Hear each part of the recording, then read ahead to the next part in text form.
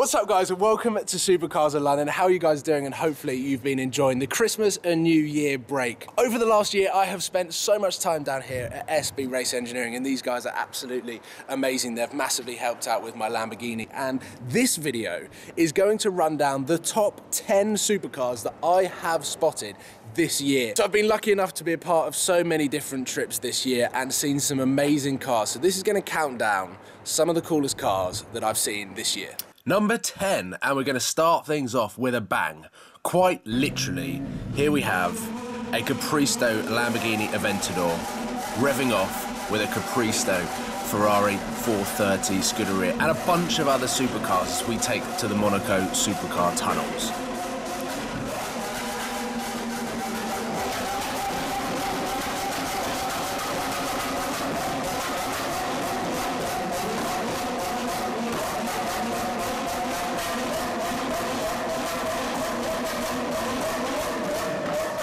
So this has been one of my best experiences with supercars this year.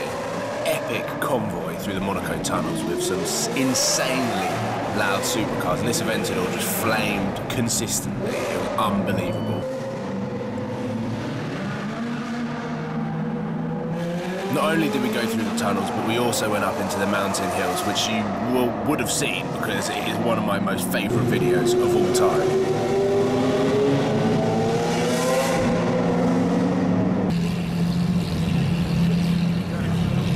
Number 9 on the list is a couple of Koenigseggs that were cruising around Monaco during the Grand Prix, and as you can see I got quite excited here at the Koenigsegg Agera X. This is actually driven by Adrian Sittel at this point, which is pretty cool. Driving around near Casino Square and then eventually parking up next to a CCXR full carbon edition, if I'm correct. Please correct me if I am wrong in the comment box below, but it is absolutely stunning. And then this is with the chaos that occurred at the Monaco Casino Square when Adrian Sittel decided to park next to the other Koenigsegg that was parked outside the casino.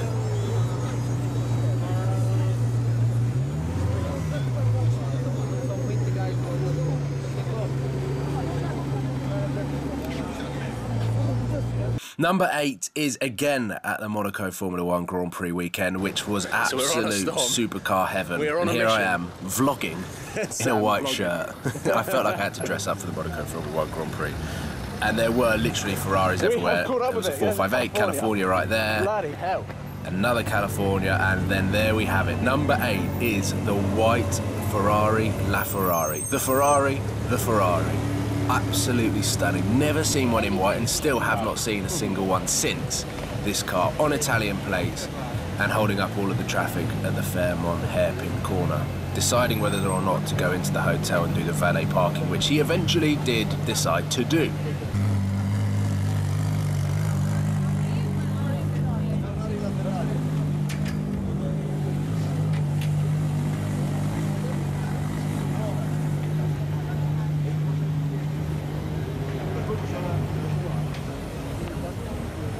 Number 7 isn't exactly a legit car spot.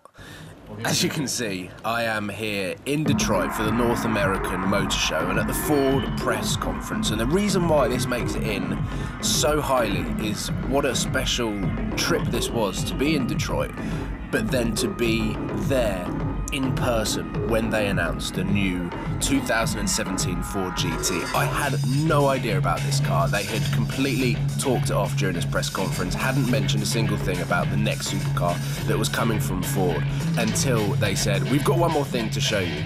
And then at this moment in time, I think my palms started to get a little bit sweaty. I had no idea what this car was going to look like. I love the old Ford GT, and all of this stuff here really excited me, and I just could not believe that I was actually here. And when I started seeing glimpses of the Ford GT, I started to get really nervous here.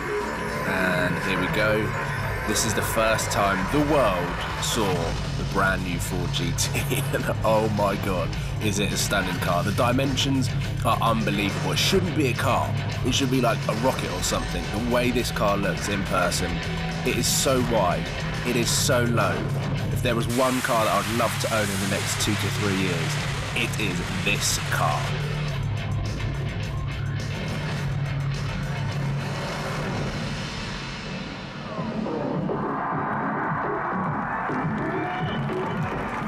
And as you can see, the crowd loved it. Look at it. I still can't get over it, and I can imagine that that car in satin black will be the most stealth-looking Batmobile-esque car ever. And really, really great footage from me there. Great filming. I think I was probably trying to take a picture at the same time to try and get that snapshot online. Look at those exhaust tips. I mean, that is fighter jet stuff, and it matches the rear tail lights as well. Stunning car. Let me know your thoughts on the new 2017 Ford GT. Have you seen one? What colour have you seen it in? Because I know that there's a few floating about now, but I have to say that is one of my favourite cars at the moment.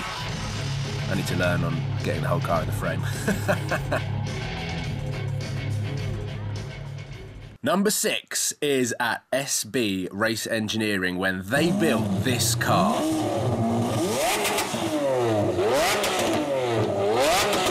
The first Liberty Walk Lamborghini Aventador in Europe. SB Race Engineering spent about 3 months building this car, and I have to say it is one of the craziest cars that I've seen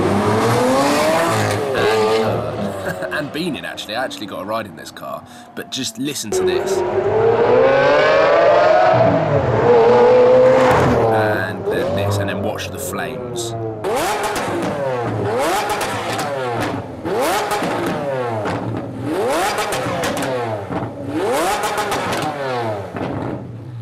Number 5, and this included many, many miles ran during July in the heat of the summer in the UK, which probably tips around 28 to 30 degrees. And I got a call to say that there was a Pagani Zonda Cinque Roadster just right around the corner. Oh my God. I ran from Park Lane down into Knightsbridge, which for those that know is quite a long run. And I had a gilet on, which is a body warmer, sleeveless hoodie sort of thing. And I'm filming the floor at the moment, but there it is. One of my all-time favourite cars.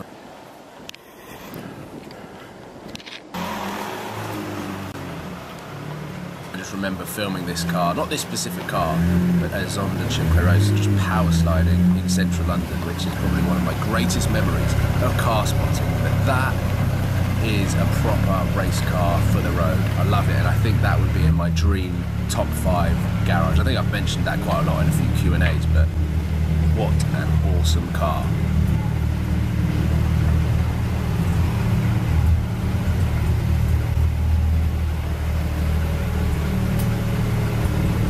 Number 4, and we move back to Monaco just this is after the last top day in marks. Monaco, and we Listen to me here, really P1 enthusiastic. Thursday, up in the Talking hills of about Monaco, Lewis getting Hamilton's fuel. We found out that it was actually a McLaren McLaren worker fueling the car, ready for a handover, which was supposed to be happening today. No one expected it. It turns out to be Lewis Hamilton. So otherwise I haven't got very good zoom.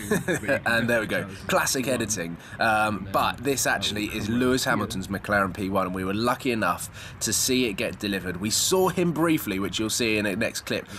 The annoying thing was I actually was only filming on my iPhone today because I didn't think we'd see anything. But there is Lewis Hamilton on full iPhone zoom in the blue, matching his McLaren P1, which is very similar to what Shmi 150 does with his MSO Cerulean Blue 675 LT. And here it is coming out. It is the most stunning colour I've seen on a McLaren P1. It's just a shame that he left in electric mode and it sounded like a golf cart. That isn't Lewis Hamilton picking it up. He actually left and went back to his apartment, which is just down the road from here, and then got one of the McLarens to deliver it. Number 3, and we have got a Mansory Bugatti Veyron Vivere, or Vivere. I'm not particularly sure how you pronounce it, but we were on a hunt. We saw it. Yes, we found it. And this is the moment that we found it. What an absolute animal. And we were so lucky. We arrived 2 minutes before the owner came out, got in the car and started up. It sounds amazing with the Mansory exhaust system.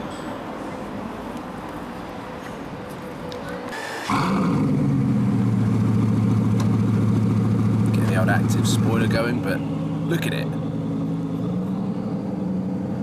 Stunning car. Truly honoured to see that car this summer in London. Beautiful, beautiful specification. The carbon fibre weave is incredible. And there's Stefan crossing the road and getting in my shot. Number 2, and we move to this car. The MSO glow-in-the-dark McLaren P1. I spent 24 to 48 hours trying to hunt this car down, and then finally it parked up, and this is my excitement. This looks like a race car. Oh my god. Christ! So this car was around for a couple of days in the summer and has only been seen since a couple of times. I have to say I'm not the greatest fan of the paint job, but it is just utterly crazy and super rare. McLaren launched it across their social media, and there we go. That is it. I actually waited about 6 hours for it to start up, and it never did. It was here all afternoon and all evening, and as you can see, the light begins to fade. I just zoom in to try and get some more shots of the car. Cars driving past all of the time, and here we go. This is it at night time, and you can see that it kind of glows in the dark, which is pretty cool.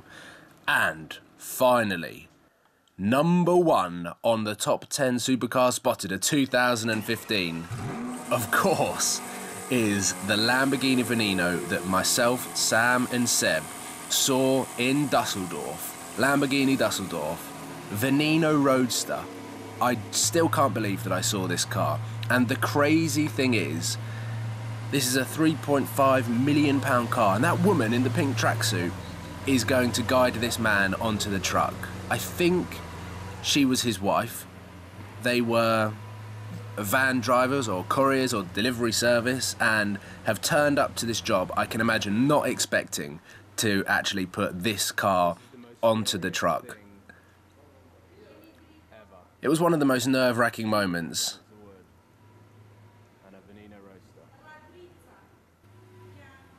And here you go, here's a couple of the salesmen trying to help get this car on, bearing in mind the value and also the rarity of this car.